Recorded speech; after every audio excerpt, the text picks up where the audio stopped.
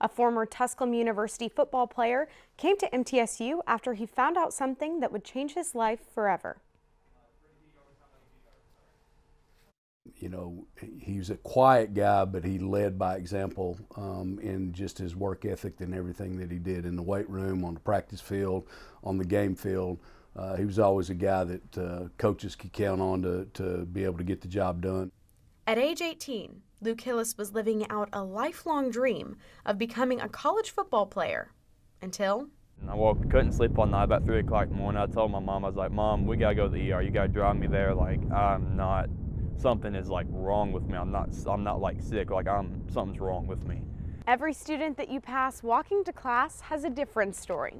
But for some students like Luke, they're carrying things that you can't see on their backs. Then they did one more CT scan just to make sure, and that's when they found that I had stage 2C testicular cancer and had spread to my lymph nodes in my back and was about to spread to my lungs at that point. His former football coach supported him throughout the process. You know, my big deal to him was to stay steady in his fight and, to continue to work and pray that things were going to get better. Hillis made a full recovery and is planning on becoming a teacher and football coach after he graduates from MTSU, but still reminisces about the good old days on the field. You form a bond that is really hard to replicate outside of high school football, in my opinion. That's probably what I enjoy the most about it.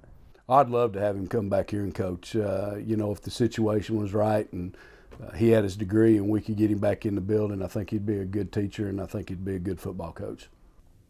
Reporting for Middle Tennessee News, I'm Megan Cole. Hillis wants to continue his coaching career and says that it all started back during his days at Siegel High School.